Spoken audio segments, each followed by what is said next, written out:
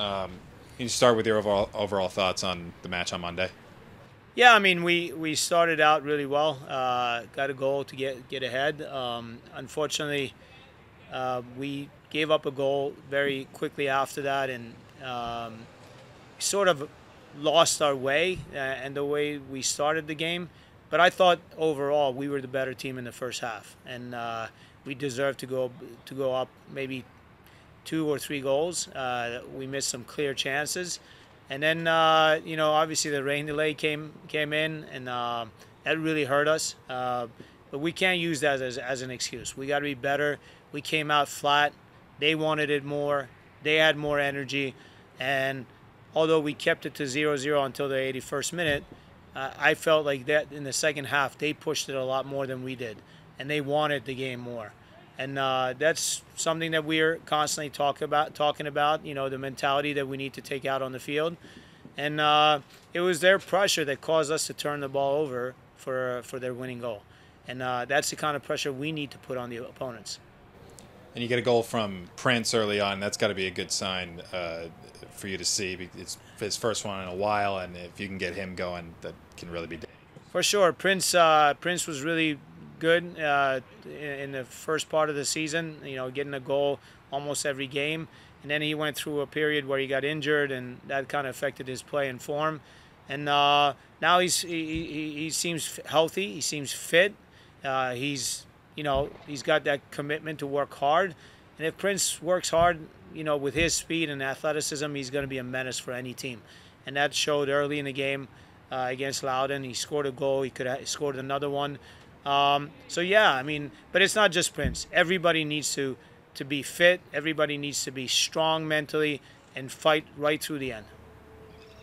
You saying you're not using the lightning delay as an excuse, but how challenging is it when you have an almost 3-hour lightning delay cutting the game in half? Yeah, no question, it's challenging, but you got to overcome those challenges, just like they did. I mean, what I do is I compare our energy level to them, and they had played a couple nights, 3 nights before that in Charleston, and they had gone a man down. So they played like, I think it was 49 minutes or 48 minutes a man down.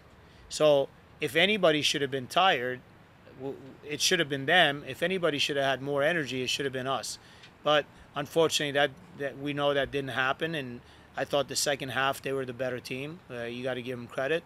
But we're going to change the mentality here. Everybody's going to be stronger. Everybody's going to know that it takes commitment, especially commitment to defend as a unit. And if we do that, we don't give up goals, we're always going to be a tough team to beat. Danny back in the starting lineup wearing the captain's armband. What does that do for this team? Well, he showed his qualities on the field. Danny hasn't played in a while, so he's not at his best form physically. He's not yet 100% fit, but we had to go with him because I feel like he gives us feet in the middle of the field where he can control it, he can keep possession for us, and also with the final ball. I mean, you saw the ball that he played over the top to Elvis for a breakaway, a couple other balls that he could have gotten assists from, and that's what he brings to the table. He also can drop and help us build, with our build-up out of the back, and he did that really well. And we had an easy time building out of the back, especially in the first half. You have one home game in July. Yes. How important is it to get a win on Saturday? I mean, it's critical. Look, I'm not going to put the pressure on the players or say that this is a final and we have to win the game. But every game now becomes critical for us, whether it's home or away.